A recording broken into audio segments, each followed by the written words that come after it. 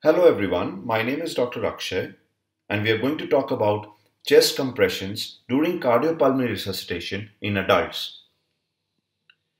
The learning objectives of this module are to understand the series of steps in cardiopulmonary resuscitation or CPR, recognizing a cardiac arrest patient,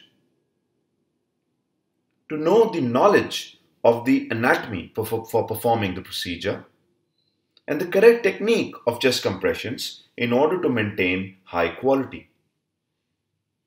Now, CPR is an emergency life-saving procedure in patients who present with cardiac arrest.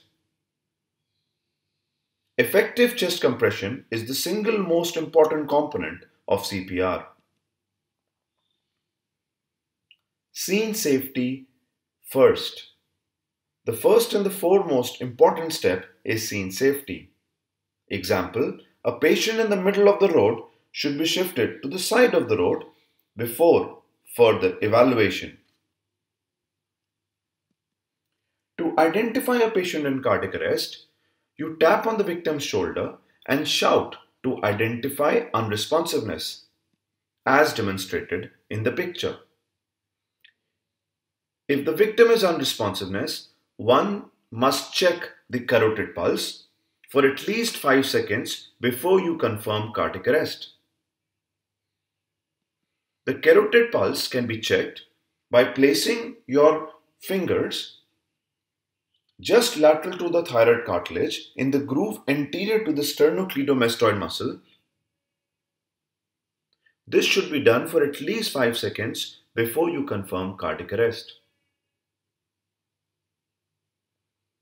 Once cardiac arrest is confirmed, an emergency call should be made by the primary rescuer or any other person present on scene.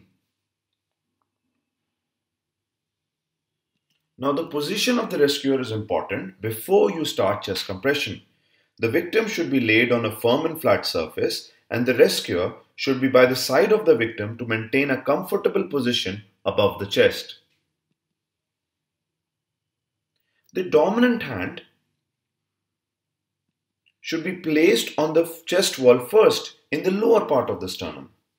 The second hand should be placed over the first hand and the fingers interlocked and off the victim's chest. This is demonstrated in the pictures. The rescuer's shoulders should be directly on top of the victim's chest as demonstrated in the lower picture.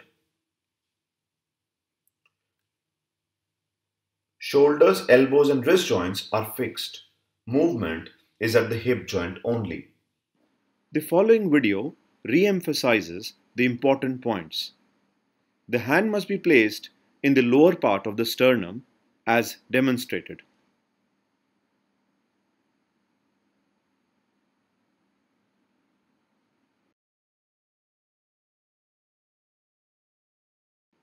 The elbows are fixed with movement of the rescuer at the hip joint only.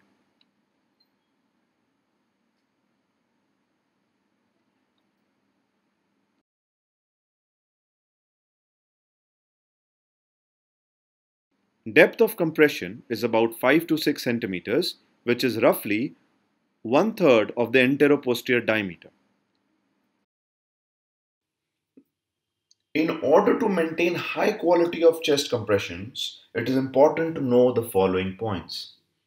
Push hard and push fast, at least 5 to 6 centimeters in depth and 100 to 120 compressions per minute. Allow chest recoil between compressions. Minimize interruptions. Rotate compressors. And syncing with ventilation is important. Compression to ventilation ratio should be maintained at 30:2. Further on ventilation will be discussed in the other module. So, in summary, it is important to follow the steps of CPR. Identifying a patient with chest cardiac arrest is crucial.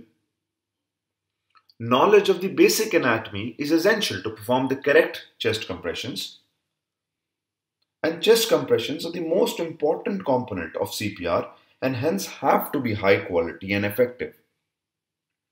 Ventilation and defibrillation are other key components of CPR and will be discussed in other modules. Thank you very much.